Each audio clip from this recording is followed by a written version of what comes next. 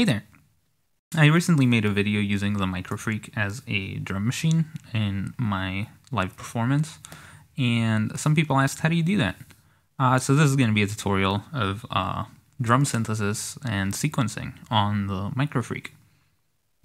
It's also sort of going to be a general tutorial of drum synthesis, although the MicroFreak makes it kind of easy. So this is sort of what it's going to sound like.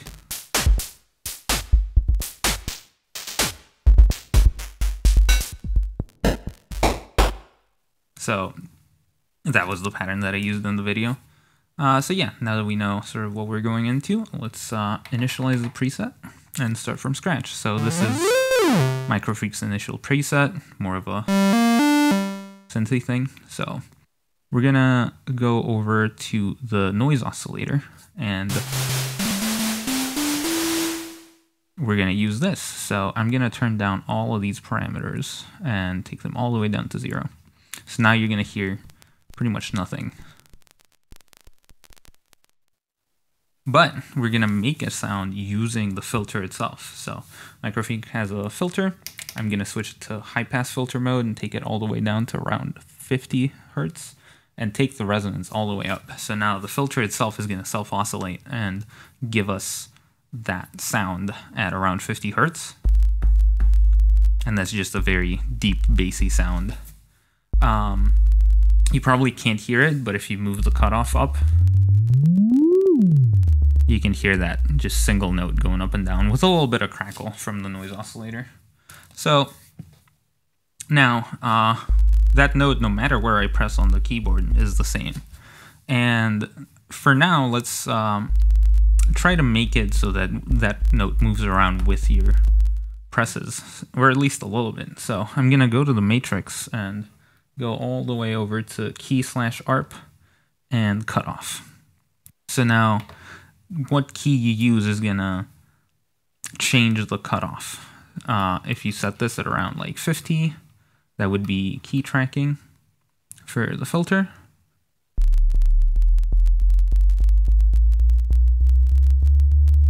And you can hear it more.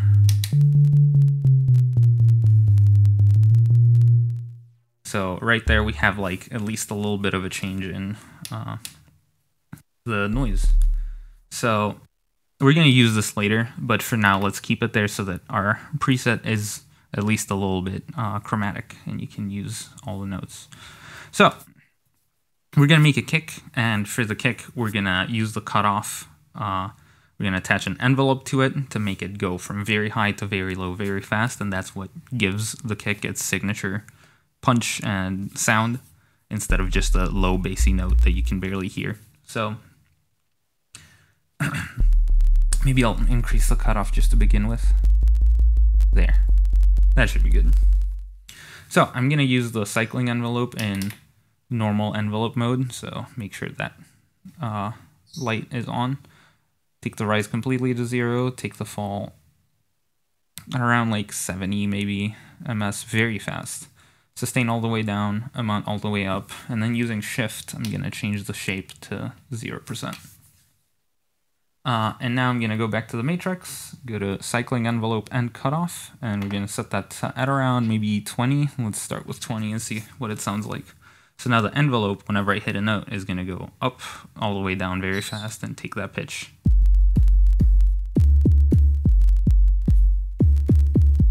And that sounds like a kick, maybe like a little bit like an 808 because it's fairly sustained. I think I would like it just a little punchier, so I'm gonna take it up there. So you can hear the click. And you can go crazy with this, you can take it all the way, make it like a laser. But we're gonna keep it around here. Now to make this more of a kick instead of an 808 type sound, I'm going to take the sustain of the amp envelope all the way down and change the decay to around like 1 second maybe. Not even if I hold it, it's just going to be a kick. So we have our kick. It is pitched so you can choose which one you like the most. And now that we have our kick, we're going to see how we can use some parameters here to change from a kick into a snare. So the noise oscillator, you can add some noise to your whatever you're using, from just white noise to more pitched cowbell-like noises. You're gonna take it about here, and then with timbre, you can change sort of the feel of that noise. And right there, we have a snare. Maybe a little too boomy for a snare, but we'll make do. So just by changing these two, we can switch from a kick to a snare. And then finally, I'm gonna change some more parameters to turn this into a hi-hat.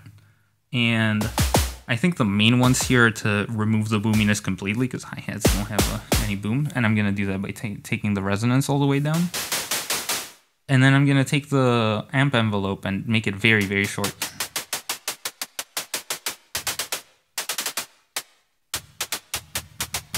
And that sounds a little bit like a hi-hat. Maybe we can change the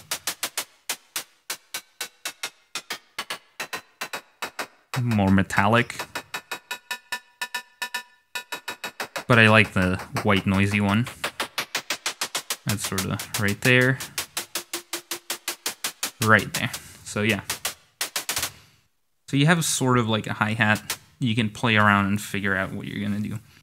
So now, we're going to use MicroFreak sequencer in order to make a pattern out of this. And MicroFreak sequencer doesn't only store notes, but it can also store 4 different modulation lanes where you can change the parameters across the sequence.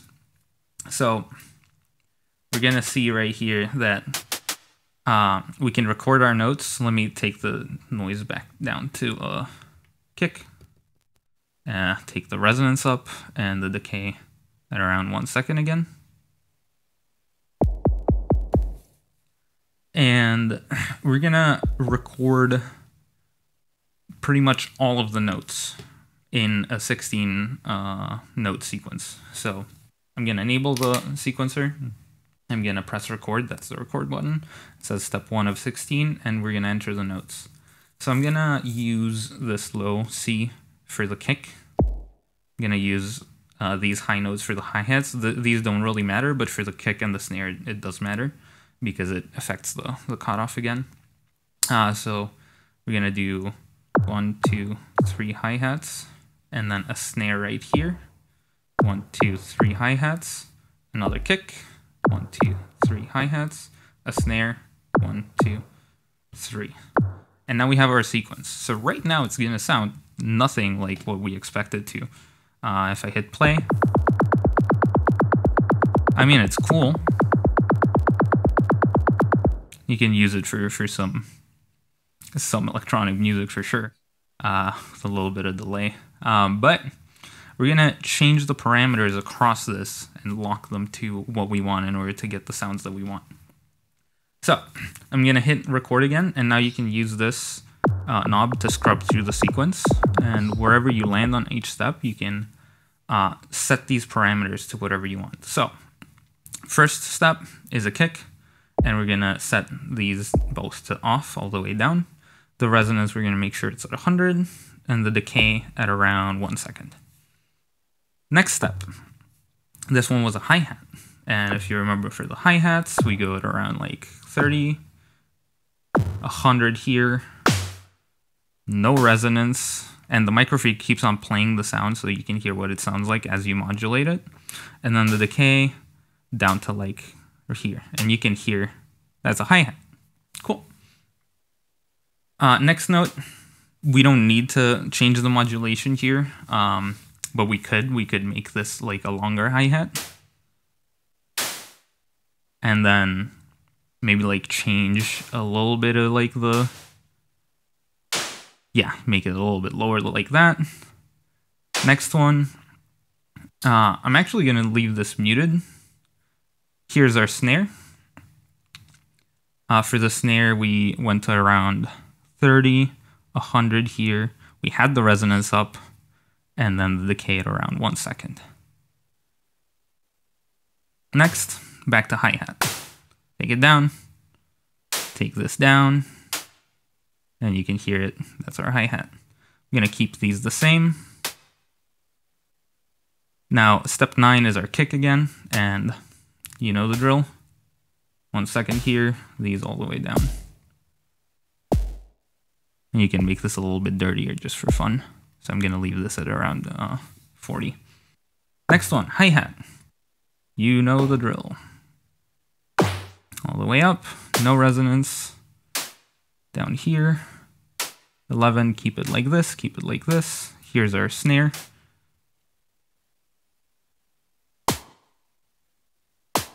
We want the decay to be longer. There, nice. And then our final hi-hats, I'm gonna make them like a little bit longer and a little bit noisier,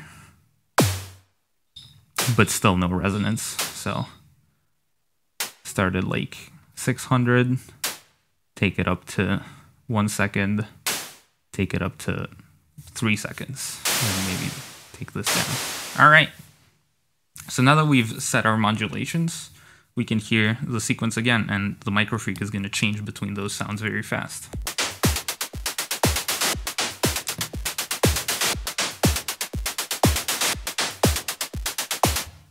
And you can do various things while this is playing. Any of the parameters that you didn't modulate, you can change. So I can change the cutoff.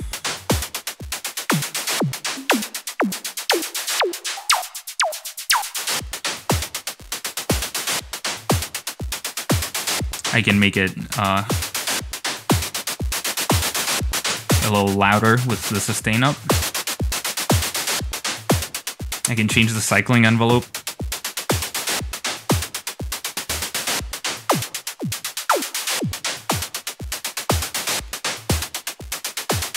And that's how you can do a little bit of a live performance on this. You can set the LFO to modulate things across time and stuff like that. I think the MicroFreak is great for drum synthesis. It has some nice oscillators. You can even do like some other of the oscillators that are not the noise oscillator. You can introduce noise and make those types of sounds. You can always do a kick with any oscillator just using the filter. So you can get crazier things than this. One of the things I liked to do while I was working on this was leave it playing and change the type.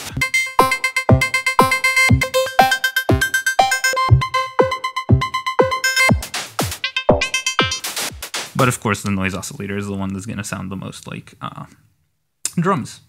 So that's fun. A couple things to note.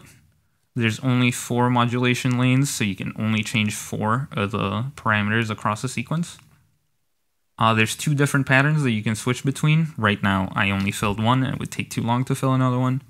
But these can go up to 64 steps if you go to Utility, Preset, and then over down to Sequence Length. You can change that to whatever you want, between 4 and 64.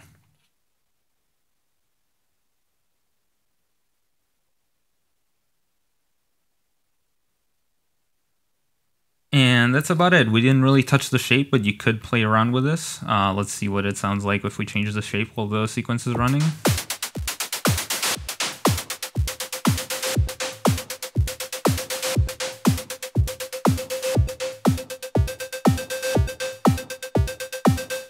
And you retain the kick because everything happens with the cutoff there. So if you have like a 4 on the floor that you want to do, you can just do it that way and then play around with all the other noises. They can morph across your performance.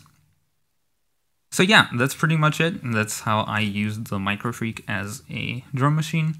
I think it's great. It's a very versatile synth. The sequencer definitely helps here. And yeah, have fun. Get some results. You can send me some of your patches and sequences if you want. If you followed this tutorial, that would be great. I'd appreciate that. And yeah, thanks for watching, and I'll see you again soon. Bye.